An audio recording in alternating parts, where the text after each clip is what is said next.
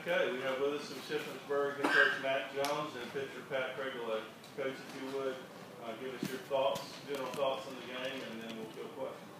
That was a great baseball game. I think I would have enjoyed it more had I been sitting in the stands in the dugout with the end result. But really proud of the way we played. I thought we battled their ace. We battled them well all day. We obviously couldn't get the big hit, but this guy kept us in the game and did a magnificent job. Unfortunately, we came out on the wrong side of it. Question? I just gave up the 2 hits, the 1 run. Can you talk about your outing today? Is it frustrating all to come away with the loss? Well, I was just, I was going out there and just trying to get to Arizona board, trying to keep my team in the game any way I can. We had some big situations where we could have scored some runs, but obviously we didn't come through in those situations. But again, in Atlantic Regional, we lost game 1, came back with a different attitude in the next 2 games. Going against Graham in the game that he was pitching, did that change your mindset at all? I mean, they're kind of walking to the individual. Not really, I was just going out there trying to bat. Coach, a lot of opportunities, especially in the 5th inning with the bases loaded. What do you think went wrong there, not being able to defend those guys? Well, I mean, I don't know that anything went wrong. I mean, you're facing a guy who obviously had a huge season, and he really buckled down. I thought he pitched great. When he got to that point.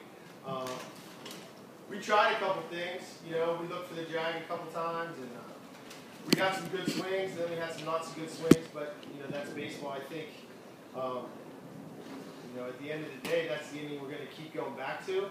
But we ran into a good guy, and he showed why he's such a good pitcher. And he got really tough when he needed to, and like I said, that's the way it goes. Was it encouraging to you, though, despite how tough it is, that you guys got 7 hits today and so many runners on base? Man, we've seen so many good pitchers in the last couple weeks. We faced Alex Haynes from Seton Hill twice. We faced Chris Murphy from Millersville, and then we run into this guy. I mean, I feel like we're in the National League right now. So every week, we're just getting somebody's stud, and I'm proud of my guys. I thought.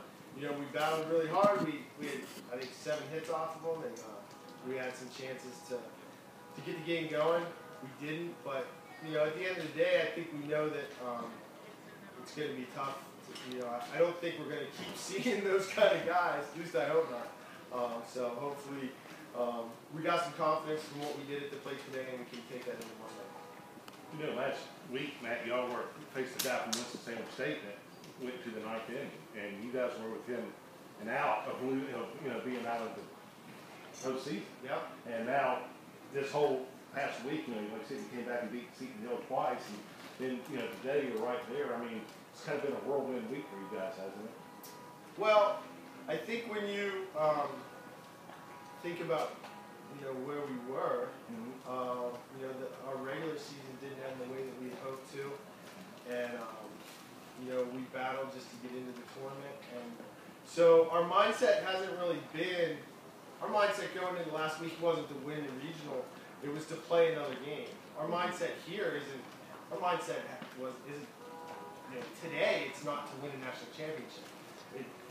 My philosophy, our philosophy, is one more. We want to play one more game, and if we do a good job with that, then maybe next Saturday we have a chance to do it. So I guess. The pressure of the situation, if you look at it the other way, it certainly can be a burden on your psyche. Our thing is we just want to try and come out and play one more day for our seniors. Pat's got another year, hopefully, unless he gets his name called. But he's got another year. A bunch of guys have another year. So, our focus is on those 7 guys that have SR by their name. And I'm confident that when we come out on Monday, we'll be more loose and we'll be focused on the task at hand, which is it's not next Saturday. The task at hand on Monday is going to be to play on Wednesday. Pat, did you feel any different being on this stage, with the game being Actually, some people in the bus asked me about the nerves. Yeah, it's just another game. Just another game. Everyone should take it the same way. That's a mindset you got to take into this big stage, where you're not going to play loose, you're tight, bad stuff's going to happen in that situation. pitch so well, but I know you're also a very good hitter and stuff. Do you have a preference on those? Which part of the game you like better? I'm just gonna keep working as hard as possible at both and see what happens. Yeah. But I mean, you've really been a huge contributor to the team the whole year. I mean, you've done as much as any guy could do, I would imagine. I mean, do you agree with that, Matt? Or? Pat will do anything we ask him. I think if I asked him to catch up on it, he would. I mean, he's played first base, DH, pitch, third, and left for us this year. I mean, that's why he was a utility All-American for that Comics the other day. He's in the mix for the ABCA stuff. He's also in the mix for the academic stuff. So Pat is the kind of kid that you want in your program. He's a smart kid. He's going to do anything you ask him to do, and obviously his composure's there.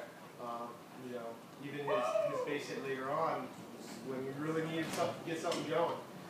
For him to be out there and throw a little over 100 pitches and then still have that focus at the plate off a really good pitcher, I think that shows you what kind of competitor he is.